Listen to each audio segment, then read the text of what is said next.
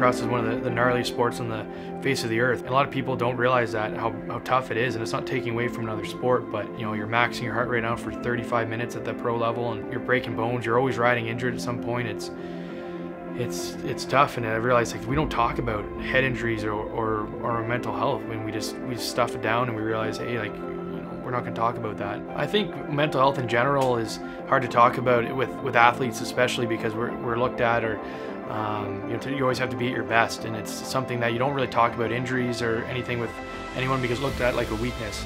It's something that I've worked really hard to come from, and I feel like my life is just starting. You know, I hit the definition of rock bottom in my opinion, and I've bounced back, and I've come back, and it's, you know, I'm not gonna light the world on fire, but I'm here to help people and help myself and just be the best version of myself. Yeah, I would call it revival.